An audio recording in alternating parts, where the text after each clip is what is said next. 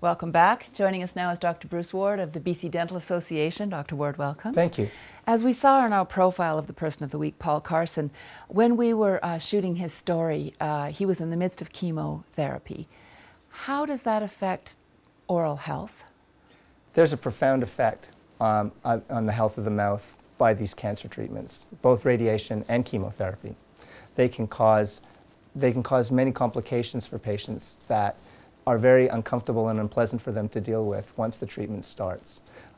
Mouth sores, swollen and painful tongue, bleeding gums, and very sensitive teeth can all arise as a function of chemotherapy or radiation therapy.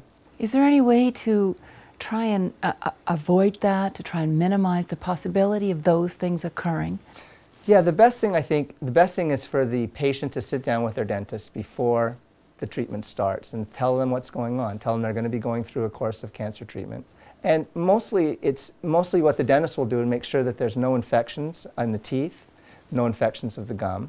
Because once the treatment starts, we're less able to fight the infections. And so you want to clear up all the infections in the mouth. You want to make sure the gums are in as good shape as they can be. You want to take care of all the decay that might be present.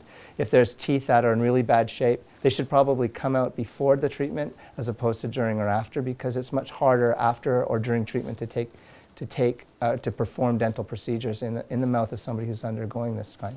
I suspect for many people it seems like a very counterintuitive thing. If you're served with the news, you know, yes, you've got cancer, I don't think it's the first place people are going to go, geez, I better go see my dentist. No. And what's interesting, however, is once the treatment starts, some of the complications that come from the chemotherapy or the radiation can actually interfere with the patient's ability to continue with the treatment. If they get a very severe rash of mouth sores, they have difficulty swallowing, they have difficulty talking, very hard for them to eat and keep their strength up. So you want to make sure that the mouth's in as good shape as you can get it before you start. And I guess after a point, it's a bit of a guessing game, because you can't account for every eventuality. You have to do your best to help a patient prepare and then hope for the best. Absolutely. But the dentist and the oncologist can communicate with each other before treatment starts, and the dentist can say, here's what we see in this patient's mouth. We know they're going in for chemotherapy. What is it that you as the oncologist would like to see before they start? I know that as a dentist, what I want to see is that my patient's in as good shape as they can be. No complications that may come up during the treatment, that their gums are in great shape, that there's no decay left to be filled, and that everything possible is in place before the treatment starts so that they have a successful treatment. These are really important considerations. Thank you so much for telling us about them today. Thank you. Much appreciation. Thanks. And we'll be back in a moment.